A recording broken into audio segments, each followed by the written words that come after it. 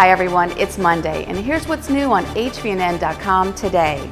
The life and teachings of Dr. Martin Luther King continue to inspire this generation's young adults, recognized at the annual Catherine Street Center breakfast.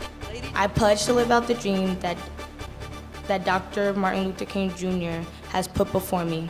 His legacy will live through me as his dreams push me to strive for excellence. And are you ready to take the challenge? Find out what one local health club is doing for a new year, new you. We do some measurements, and then through the 12 weeks we have a structured program for each person. It's very individualized. Plus in sports, the Officials vs. Cancer tournament kicked off at SUNY New Paltz with 4 games, including a tight one between 2 Section 9 schools.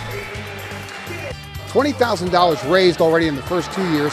This is the 3rd annual, and we've got some great matchups all throughout the day. One of the big ones, Saugerties and Newbrook.